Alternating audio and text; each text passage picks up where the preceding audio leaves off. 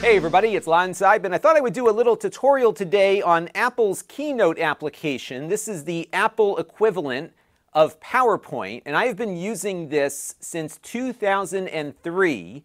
I love it, and I started using it back then because it was visually superior to PowerPoint. The effects looked more natural and broadcast-like. You had really cool cross dissolves and other animation effects that you could do that just ran smoother on the Mac than they did on the PC at the time. And I was doing a lot of presentations for work and other activities, and people really noticed a difference between things that were coming off of my Mac with Keynote versus PowerPoint. And ultimately it made the presentations I was doing a lot more memorable. And Keynote has gone through a lot of iterations over the years. I think it's on version 12 right now, as of yesterday. And I thought what I would do today is show you 5 things that I use with Keynote that I think are really cool and people may not be aware of. So we're going to step through all of them. Some of it actually involves things that you can do for video production too. So we got a lot of fun stuff to check out. So let's get to it. All right, so the first thing we're going to look at is something called Magic Move. And right now on screen, I've got a rectangle and a soccer ball.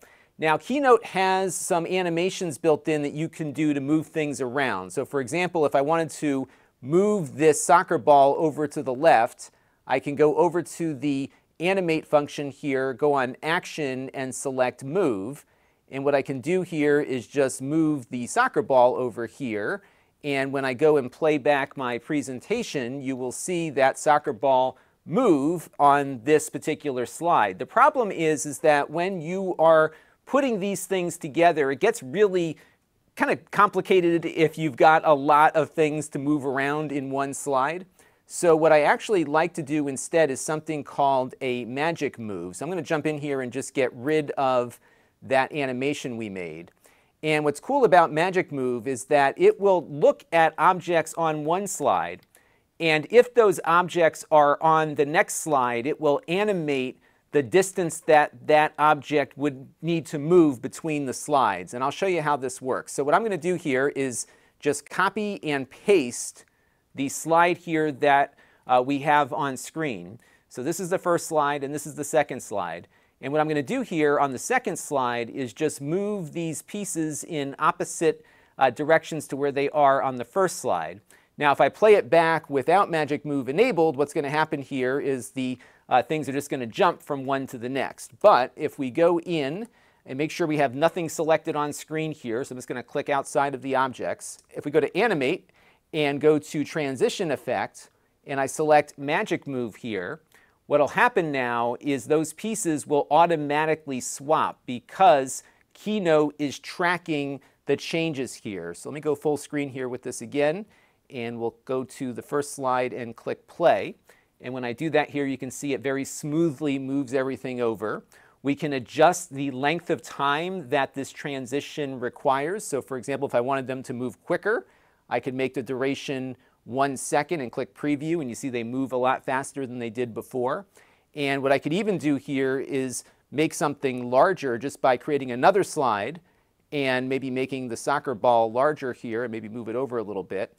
And what will happen when we go from this slide to the next, let's add our Magic Move, is you'll see the soccer ball moving and getting larger. And this is so much easier than mapping out animations like we saw at the outset here inside of the slide itself. So you just keep making new slides and moving the objects around, and Keynote will automatically animate things. Here's a real-world example. I do a presentation every year for my school board budget, and it's often fun to talk about things like class size visually. So I've got a bunch of little people here on the screen, and we need to kind of break them up into classes. And this, I think, looks a lot more compelling than just a bar chart. So I set up a Magic Move here, and I'll show you what it looks like. So you can see that this is the first slide, and this is the second one, and this is the third one. And we've got 38 of these little people here that we need to move around. So when I go ahead and click here, you can see that Keynote is automatically moving them around, and I don't have to spend all this time building animations. I just need to put things where I want them, and they will move automatically. This is a really cool feature of Keynote, and if you're not using it, it's going to save you a ton of time once you start. Now, if you are concerned you're going to have too many slides getting taken up on the side of your screen here, what you can do is organize things a bit. So I'm going to hold down the Shift key, and I'll give you my full screen here so you can see what I just did. I'm going to hold down the Shift key and just select these slides that all are in common with the first one. And then if I just grab the top one here with my mouse, I'm going to hold down my mouse button here, and I'm just going to move it over to the right slightly, and that will organize it under this one. So I could have this entire magic move kind of bundled up. And if I want to get into it, I can just click the arrow here and make some adjustments within the animation, but I don't have to worry about the sidebar here getting clogged up with a lot of duplicate frames from an animation that I'm putting together. Now the next two are kind of simple features, but are not always so visible within the Keynote interface. The one I want to start with is called Copy and Paste Style. So what I've got here is an image on screen, and it's just kind of floating here in the middle of the slide. And one of the things I've always loved about Keynote is that if you go into the Style section here, you can add a really cool set of borders to your image that have all sorts of different little effects to them.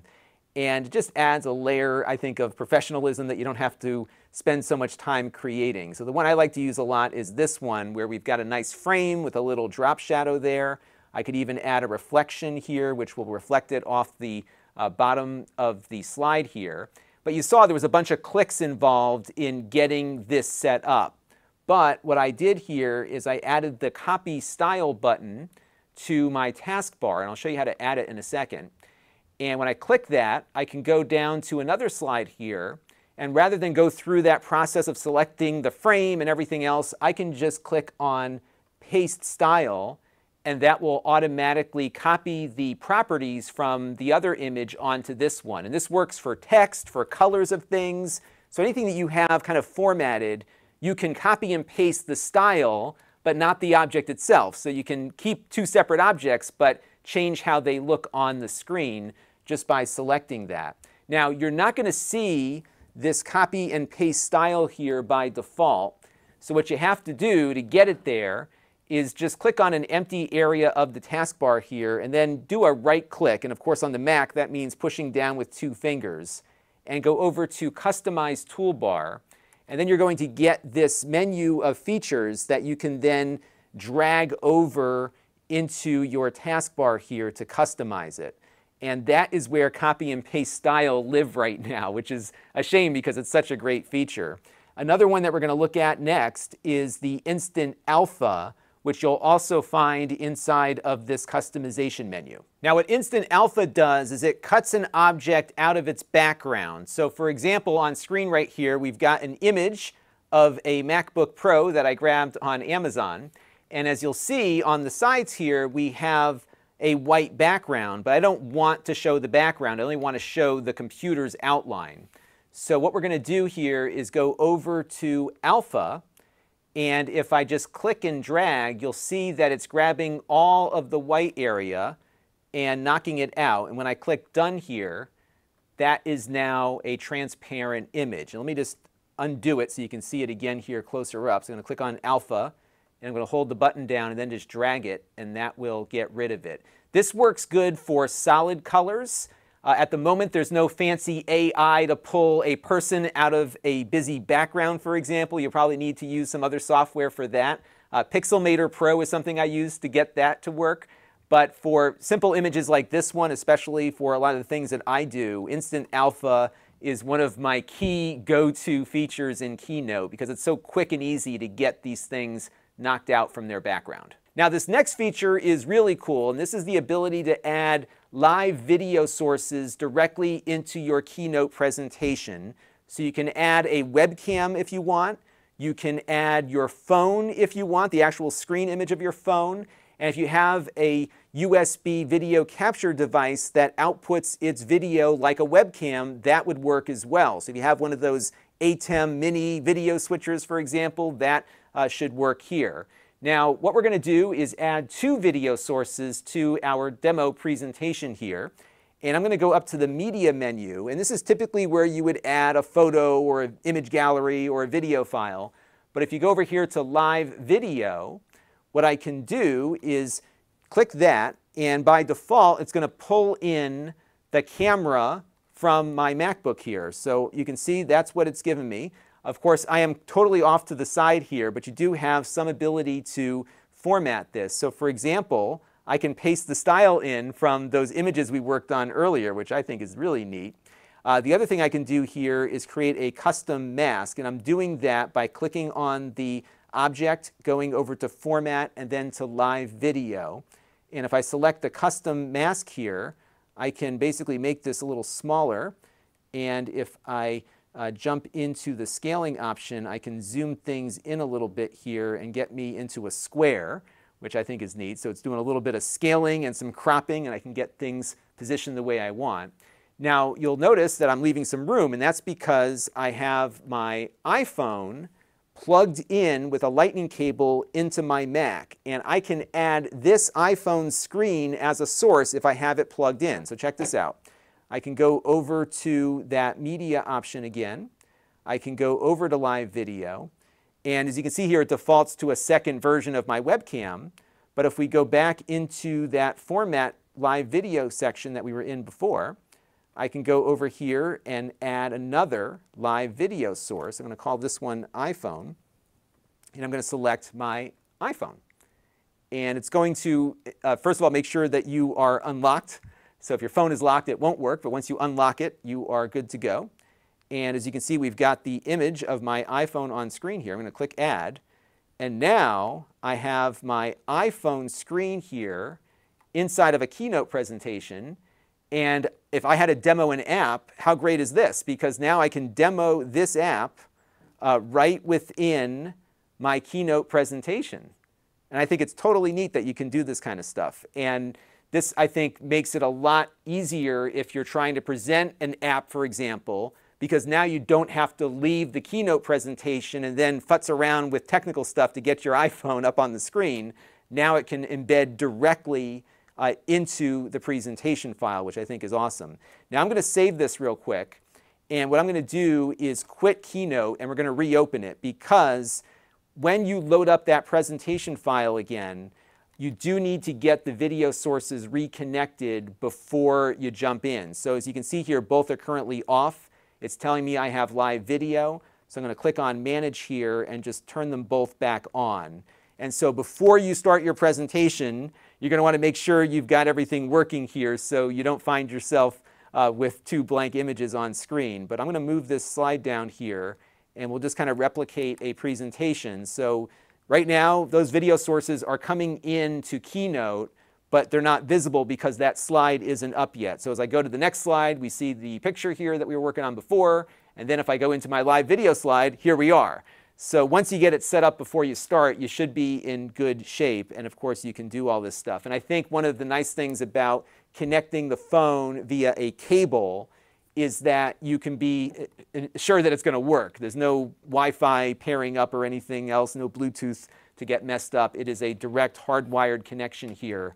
And I think that was a good choice on Apple to ensure that it will work when you're up on stage. Now, my last tip here involves using Keynote as a means of generating graphics for your video productions. And what we're going to look at here is an example of making a lower third image. And what these typically are used for in a video is to identify the person on screen. So if I hit play here, you can see I've got the name popping up along with the logo for my YouTube channel. And what I'm going to do here is just change this to my daughter's name, because we're going to work on an iMovie project with Ellie in it. And I want to identify her in the video. So I'm just going to save it here, click play, and just make sure it's working the way I want. So you can see we've got a little animation here. The blue part slides up and the letters slide in. The blue part here is slightly transparent. We have it set to an 85% transparency. And this is all going to become very important in a minute when we drop this into iMovie. But before we do that, what I want to make sure is that our background here is transparent. So I'm going to click on the black area on screen. I'm going to go over to Format. Let me pull it back up again. I'm going to go over to Format, and I'm going to make sure that my background has no fill.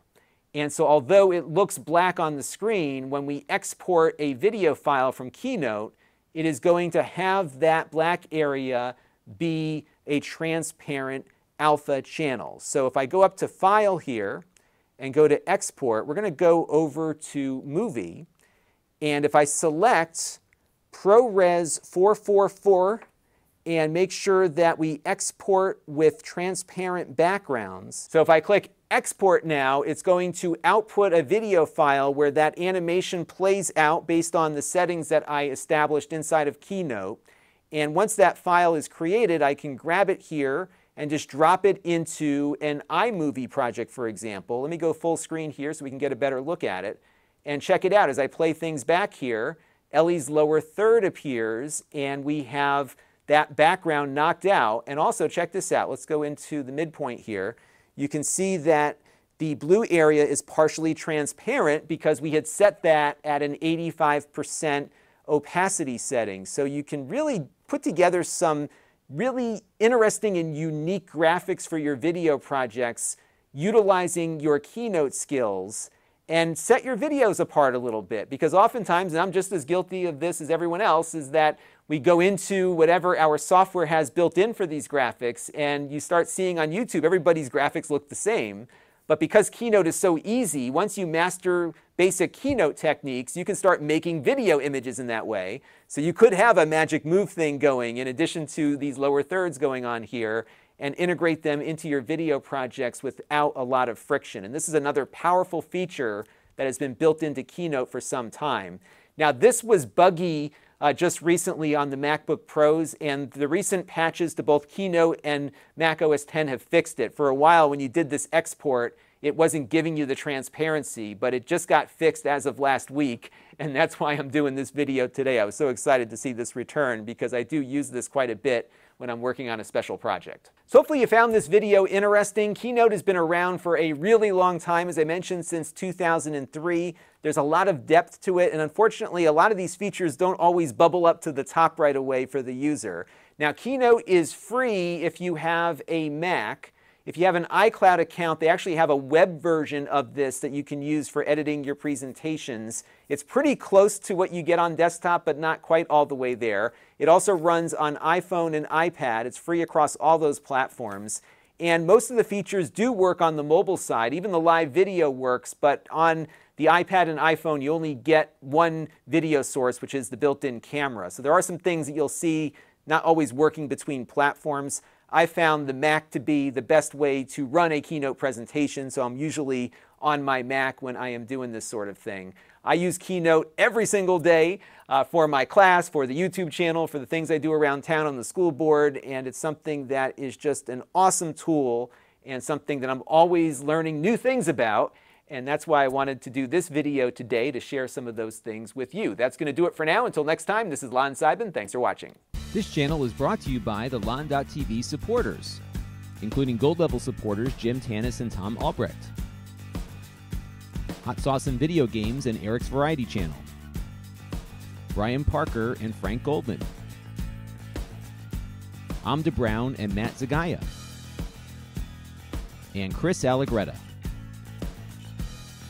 If you want to help the channel, you can by contributing as little as $1 a month.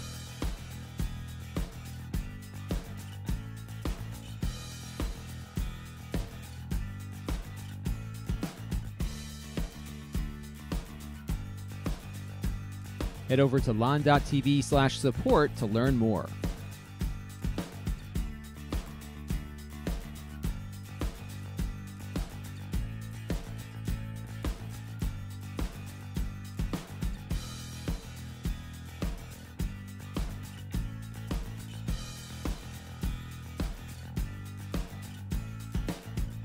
And don't forget to subscribe. Visit lon.tv/s.